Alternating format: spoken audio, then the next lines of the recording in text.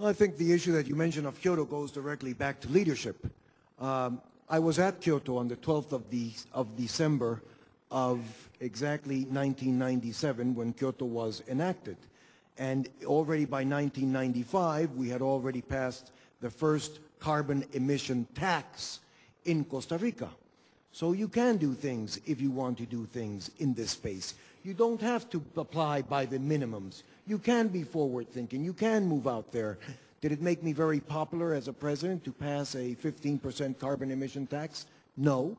But at the end of the day, that is also part of what being in a position of responsibility and leadership is all about. High-quality agreement in Copenhagen, for me, means that the world begins to address the most fundamental economic breakdown which we have on the planet today, which is a lack of price on carbon. That is the greatest market failure the modern economy has. We need to put a price on carbon. We need a cap and trade system. And yes, we need to lower our emissions as rapidly as possible. 30% by 2020 would already be a very good beginning. 80% by 2050. What we need to understand is that just as this is a marathon and not a 100-meter sprint, different countries, because of their starting points, may not begin on this line and finish over here in the 100-meter sprint. They may begin a little in back or a little in front. We should have that leeway. What we do need is to finish on the same line when we finish the marathon. And that requires an agreement which has a variable geometry. It recognizes the different starting points of countries and nations around the world, but it holds them responsible to rapidly catch up in the years that we have ahead of us, so that as of year 3, 4, or 5, or 6, we are all singing to the same hymn and we're holding each other one accountable. Kuminaidu, this is the worst recession in living memory. Do you think we can expect much money to be set aside from the developed world for the developing world to deal with the polluter pays, must pay principle that Kofi Annan was telling us about yesterday? Well, let's be very clear.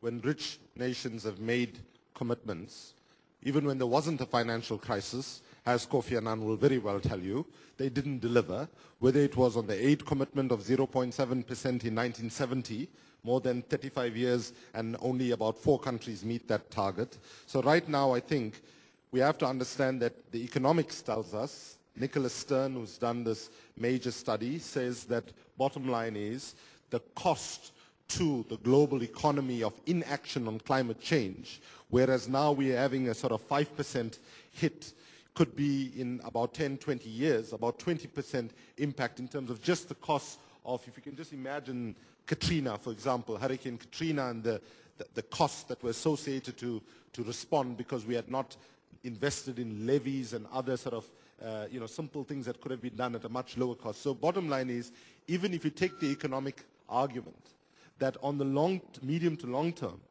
that in fact the costs associated with inaction is significantly more. And let's be very clear about what's missing here. It's not money. What is missing is political will.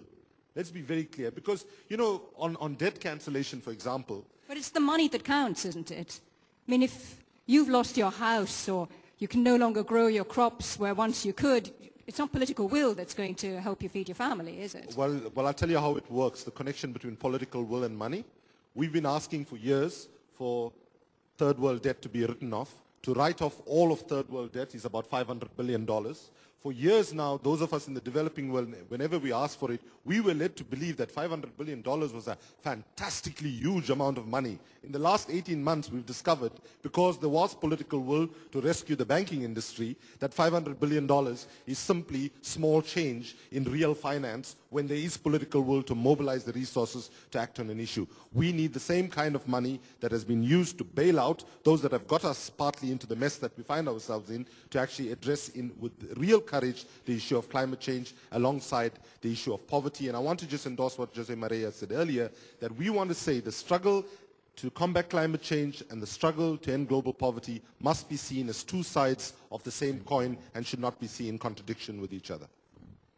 So how do you get that leadership? How do you get that political will? I want to hear from you out here in the audience.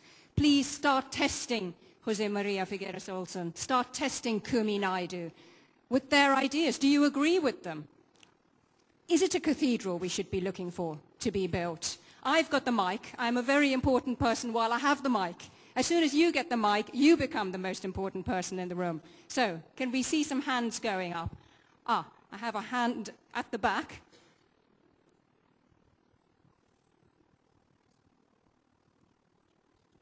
Sarah Walpole from the UK. Let's remember that the reason that we're calling for cuts and addressing climate change in Copenhagen is because of human experience and well-being. So we need the health voice to be heard in Copenhagen. So I just want to put a message out, perhaps not just to those two on the stage, but to everyone here, something that you can all do in 30 seconds or in longer if you have the time. We need the health voice to be heard, and as far as I'm aware, at the moment, there's not enough mobilisation on that front.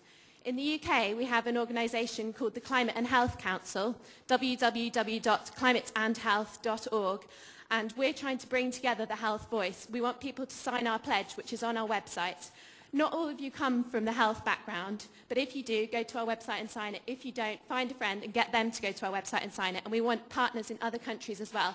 So get in touch with us and let's get that health voice heard, because we need leadership, not just calling for economic changes, but also for health, for changes to improve people's health.